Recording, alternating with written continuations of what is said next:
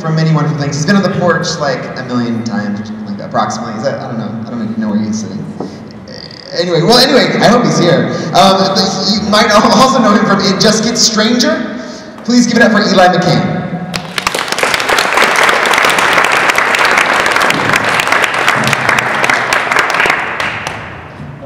Nobody can agree on where the mic should go tonight, and I've been like feeling a lot of anxiety over this. So I'm gonna hold it right here. Several years ago, I met this Canadian woman who used to tell these stories that would go on for an eternity, and they were horrible to listen to because there was like no story arc or any point to them, and she would tell an excessive amount of details that had nothing to do with anything. And I'm always worried whenever I come here that that's what I'm going to end up doing, and maybe I have, I don't know. But there's this one classic story that my friends will commonly refer to called the Crisco at Costco story. It was a 45-minute story. It was about buying Crisco at Costco, which has a nice ring to it, but that was the most interesting part of the whole story. It sort of went on for a while of like, well, then I can't do a Canadian accent, but it was like, so I went and looked at aisle 4, and anyway, I ran into this guy I know, Craig. Well, actually, it was a friend of a guy I know. Anyway, so I looked on aisle 4, and this is just 45 minutes of this. And I was waiting, like, this story was going on for so long that I thought by the end, like, there was going to be some huge, like, revelation, Mother Teresa about the last Crisco or something. But no, the end of the story was literally, well, anyway, I found it on aisle 17, but you had to buy it in bulk, and I didn't need that much, so I just left. So my friends and I will commonly, when I like start telling stories, will commonly refer to this. Like every once in a while, I'll have a friend stop me like 5 minutes into a story and like, Eli, is this a Crisco at Costco story? Which is code for, is this going anywhere? And I get really offended, and then like 50% of the time I'm like, it is Crisco at Costco story. I'm a little bit sensitive to that right now because my story actually does start with me going grocery shopping. It was 2007, I was living in Provo, BYU student at the time, and I went grocery shopping, which is the worst thing anybody has to do. It is a terrible thing, none of us should have to do this. It's worse than laundry, it's worse than camping. It's not worse than both of those things combined, but it's worse than each of them individually.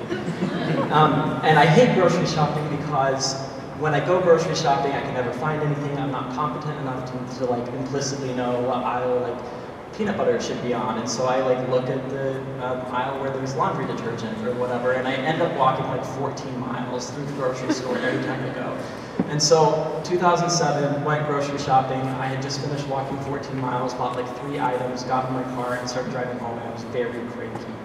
And I was driving through my neighborhood and looking at all the houses as I went by because I don't think that my neighbors are entitled to privacy from me. I learned this from my mother, who when I was a child and would go grocery shopping with her, would wander around the store listening to people's conversations, and sometimes we would stay at the grocery store much longer than we had intended so that we could hear the end of the conversations. But I was driving home and I was looking at all of these houses, and I noticed that there was an old woman lying on her driveway, which is not a normal thing to see. And so I decided to turn around and check it out a little bit more. And mostly because when you see stuff like that, you should get involved as much as possible, because my mom also taught me when I was a kid that community is caring, and so I wanted to care. And so I pulled up and I noticed that this old woman was not just lying on her driveway, she was lying in what looked like a pool of blood. It was October, it was near Halloween, it was very appropriate timing for this to happen. She was conscious, and she was trying to stand up, but having trouble doing so. I'm the worst person in the world to encounter an emergency situation because I don't know what to do. I'm not a competent person. I'm not helpful in emergencies. I know this about myself. I'm not trying to pretend to be anything that I'm not. And so, but I was the only person around, and so I felt like I had to get involved, and so I walked up to her and cautiously, and I said, what seemed appropriate at the time, do you need any help or have you got this? She looked at me like I was the biggest moron she had ever seen. She told me that her name was Grace, that she had fallen and bumped her head, and obviously she was like lying in a pool of blood. And she asked me if I would help her get into her house. She said she didn't feel like she could walk into her house and she needed help doing so. I don't know why I did this. I knew that I needed to carry her into her house, but I like didn't carry her the way like a normal person would carry another person. You picture the images of like the 9/11 firefighters like emerging from the cloud of dust, holding the victims like they're in the Pieta statue. I like straddled her and like tried to like pick her up to my body like she was a baby I was trying to birth, and walked into the house like I had crapped my pants as her feet like dragged on the ground between my legs. Grace and I got into the house, and it was like I had stepped into an episode of Hoarders. There were magazines like stacked all the way to the ceiling. She had kept everything she'd ever bought, so I knew we were going to get along. And there were, what by my count, maybe 7 or 8 cats. And they were jumping from magazine stack to magazine stack. And then there was, over in the corner, this parakeet that kept getting up and like flying directly at the wall and crashing into it, dropping to the ground, like going back and like doing the same thing over and over again. And I felt like I had just walked into like the most depressing version of Pee-wee's Playhouse that had ever been recorded. And as I walked in, she said into my ear, because that's where her head was, "I'm so sorry about the mess. Had I known I was going to have company, I would have straightened up." And I like suddenly realized that, yes, in fact, I was a guest in her home, and I wasn't sure whether I was supposed to take my shoes off because I didn't know the house rules, but then I was like, I'm dragging like this bleeding corpse through this house right now. It's probably an exception, at least this once. So she wanted me to take her into her bedroom and put her on her bed, but that felt like a really inappropriate thing to do because she was covered in blood, and so was I by this point. And I didn't want to just plop her onto her bed and have her bed be covered in blood too, so we made a quick detour to the bathroom, where I found some towels that were on the floor. And I started dragging the towels with my feet as I was carrying her into her bedroom. And we got into the bedroom. I took the towels somehow and kind of got them onto the bed and tried to like lay her onto the bed as well. As I did this, I realized that I wasn't sure what the next step was supposed to be. So I told her, I can help get you cleaned up. Is there anybody that you want me to call? And she asked me if I would call her son, Jimmy. And so I reached for her phone to call her son, Jimmy, and suddenly there was a knock at the door, a doorbell rang or something.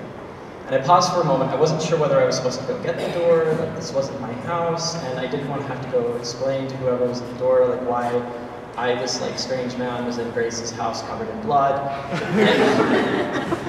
And so I thought like I wouldn't get the door, but then I realized that maybe like one of the neighbors might have seen me dragging like this geriatric bleeding corpse into the house and thinking that like something funny was going on, and I thought if I don't go get the door, they might call the police, and the last thing I needed in my life at that point was to go to prison, because look at this face, it's not the face of someone who does well in prison. And, so I said, Grace, let me go see who's at the door, it might be a friend of yours. And so I walked to the door, I opened it up, it is in fact not a friend of hers, it is a door-to-door salesman.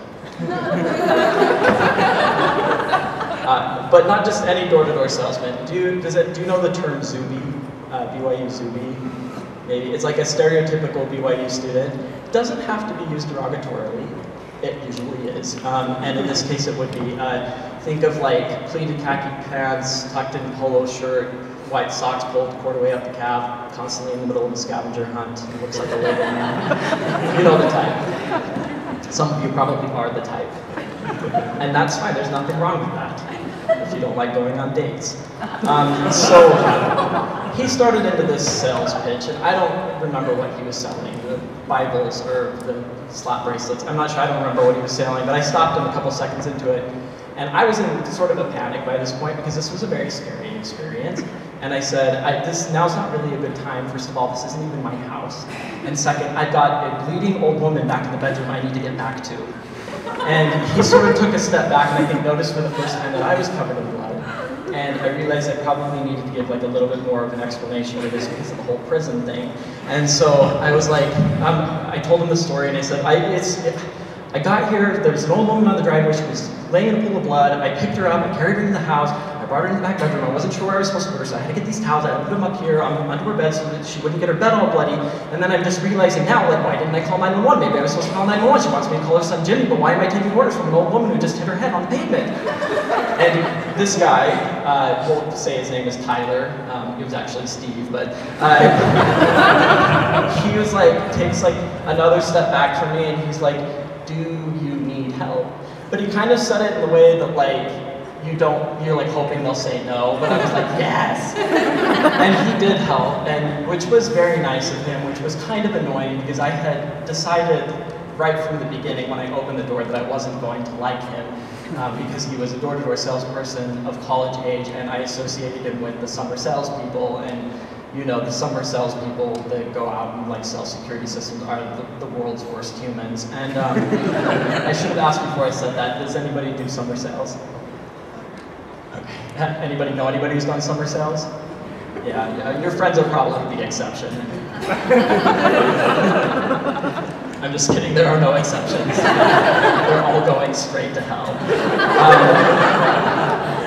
So I invited him in, and I was like, as we're like walking through the magazines and newspapers, I'm like, I am so sorry if we had known there was going to be company straight up.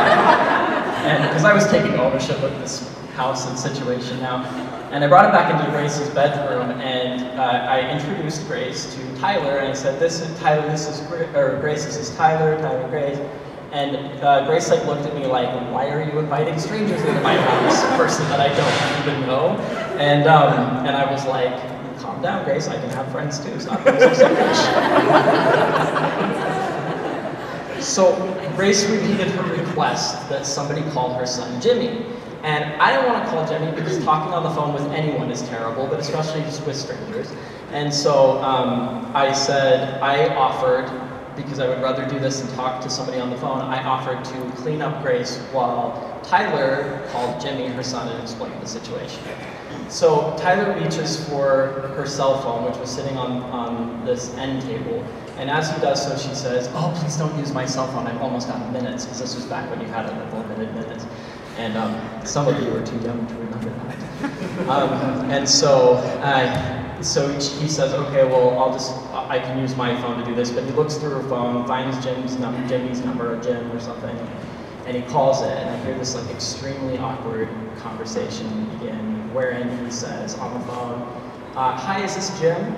My name's Tyler, and I'm in your mom's house, and she's bleeding, but she's on the bed, and she seems coherent."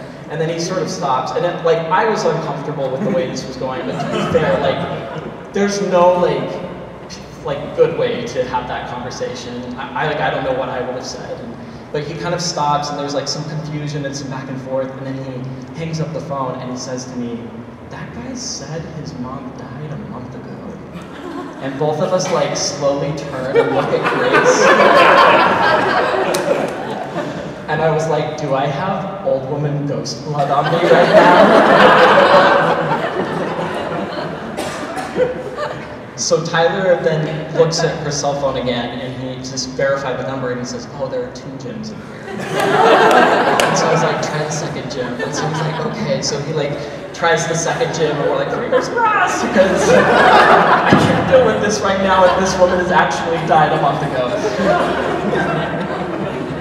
So he calls this one, and this is apparently the correct Jim because he's very alarmed that there are 2 men in Grace's house. And what felt like 20 seconds later, he swooped into the home, scooped up his mother, sort of gave us a distracted thank you, and then ran out of the house with her. And Tyler and I were both still standing in this house. And I'm like, "What do you do now?" And I'm thinking that Tyler and I are both thinking the same thing, but fortunately he spoke before I did because he said, "Well, I guess I'll take off," and I was going to say, "Let's see what kind of food she has." But so Tyler leaves, and I felt like I couldn't leave because community is caring, and I didn't want to like just exit the situation out without knowing what happened to Grace. And also because my mom always taught me you need to leave a place better than you found it, and this was like not better than I found it because now there was blood everywhere. And so I thought I would do the nice thing by cleaning up a little bit, starting a load of laundry, soaking like whatever had blood on it. So I began that process. And in that process, I had blood on my own shirt. And so I took my shirt off, which felt not awkward in theory, but then when I did it, it felt really awkward. And so I took my shirt off, found some sort of like weird robe thing, and put that on. Grace and I were the same size. So, and I started soaking my shirt in the bathroom sink, and I started a load of laundry with like some of the sheets and linens and towels and some clothes that she just had lying around and it looked like she needed help. And then I knew I had a little bit of time to kill, so I started like straightening up the front room area in case she did have like more company come later, and then she wouldn't have to apologize. And then the next thing I knew, I was like laying on her bed reading a magazine from 1987, eating some snacks, and all of a sudden I hear like the front door knob like turn, and like it like zapped me back into reality, and I was like, oh my gosh, what am I doing here? How long has it even been? And in come Jim and Grace, and just as I'm retrieving my shirt from now the dryer that's still slightly down, but I put my shirt on and I go out and greet them, and they both kind of look startled, and like maybe I didn't understand like the situation well enough to know that like my part was done and I could have left a while ago. And I looked at them and I was like, I'm sorry, you probably didn't expect me to still be here, but I didn't know if you still needed me. And Jim said, no, we don't still need you.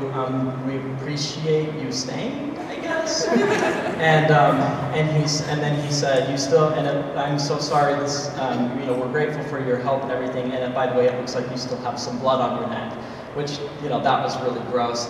And I looked into the mirror in their front area and started wiping the blood off and realizing the situation that I just got myself into, and I thought, this is exactly why I hate grocery shopping.